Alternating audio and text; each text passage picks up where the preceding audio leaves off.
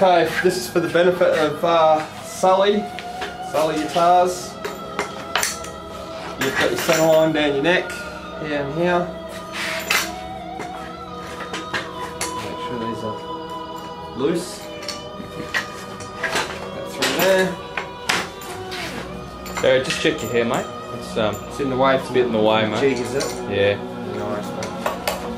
How do you think I get the fucking haircuts? Let it go in the machinery. Nothing to do with your wife being a beauty therapist, hairdresser, and multitude of other wonderful things. It's all about.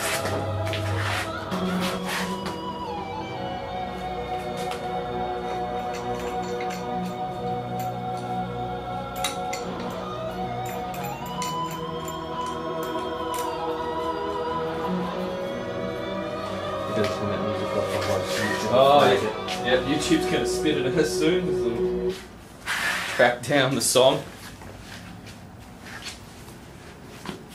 Okay, who's this for? Fernando? This is Fernando's, I think. Yeah? That's Fernando's, the rosewood and the binding. Okay. Now.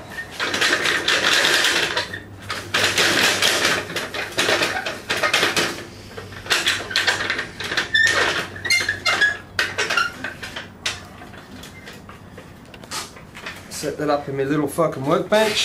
Every guitar I've ever made's been made on one of them. Alright, we need a couple of clamps. We need some blocks of wood. Those little blocks of wood got it. Back in June you chucked them all out. Oh no, I'll get some blocks. Wait, no, I've got one. That's fucking bench.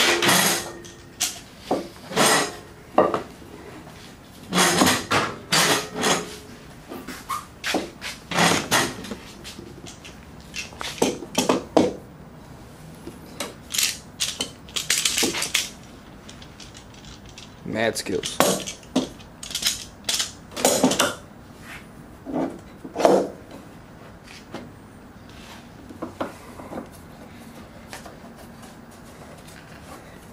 That's our depth.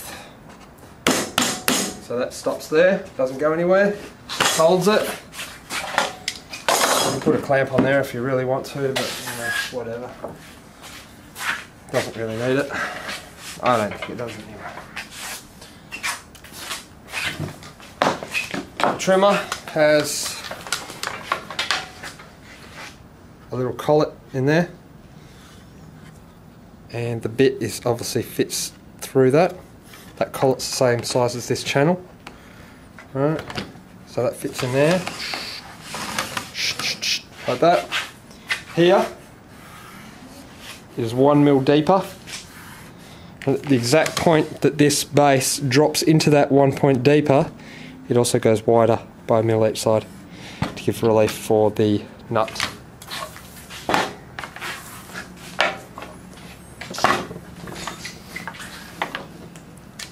So did you learn this somewhere, Perry, or did you just come up with this from your own experience and knowledge? Everything I've ever done I've made myself and worked out myself. Pretty much, including this. I just worked out which is the easiest way, what's the best way for me to set up one tool to do one job, and then one jig to do a multitude of things. What's the easiest way I can not hurt myself?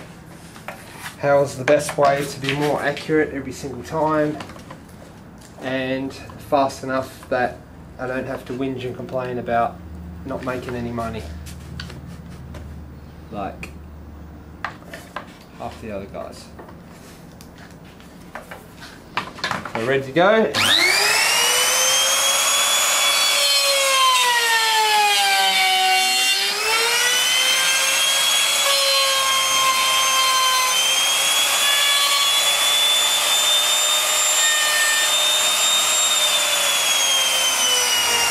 We're done. That's it? We'll do that 2 more times for different depths. You can see here where I've been a little fast sometimes and I hit the jig. Well, actually, that was in the multi-scale course I did in January. Some clown hit that. Anyway, go through again. Normally I'd have an air blower, get rid of all the dust, can't be bothered.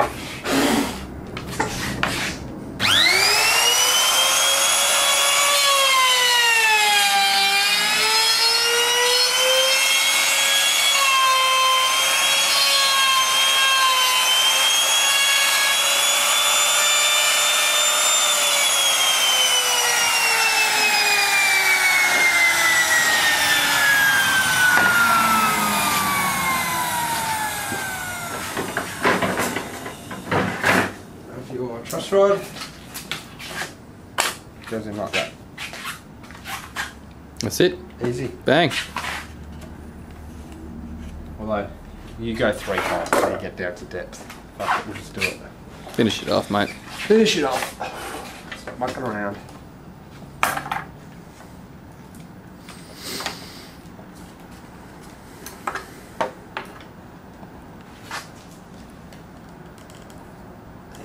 Masking tape should be the depth. See the masking tape on the tool? Let me see. Where's that? Can you see it? No, hang on a sec. See this masking tape here? There? I know with my jig and this tool, because this tool is only used with this jig and that's it, nothing else, that when it hits that masking tape, that is the correct depth for a truss rod. I just adjusted it and moved the fucking masking tape. I actually have little lines drawn on the tool as well. Have a look. You want to zoom in here? Take this off. See my lines? Can you see them? Yep. Got them. That's where I start off at. That's where I finish at. Depending on how tough the timber is, I go certain increments. You know, I just guess it most of the time. But if it's rosewood, I'll do 5 goes. If it's maple, I'll do 3. If it's Tassie blackwood, I'll do 3. If it's solid 1-piece ebony neck, I'll do 6. But that just gives you a guide for the start and the finish. And that's just to save it chipping out, hey? Just to save. You don't want to cut too much out in one go with a timber that's too tough, because then you're potentially gonna tear out and stuff. No, but it's more of a safety thing. Okay. You don't want to. You want to only put the tool under a certain amount of load and the bit under a certain amount of load, which is a fair bit, a lot more than people think. But at the same time, you've got to be careful, because if you take too much, it heats up the bit, it heats up the resins of the wood, the resins burn, creates smoke, that resins fill these flutes, that wears out the bit, you end up pushing it harder, you potentially break the bit, etc, etc.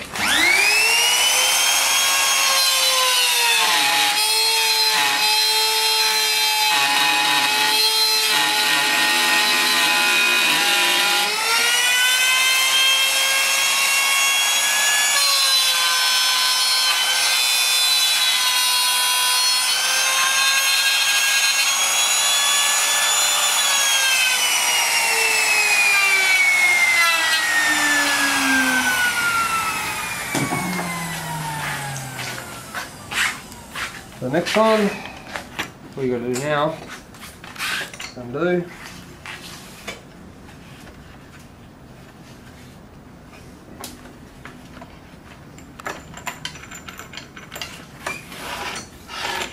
Wait. Oops, sorry.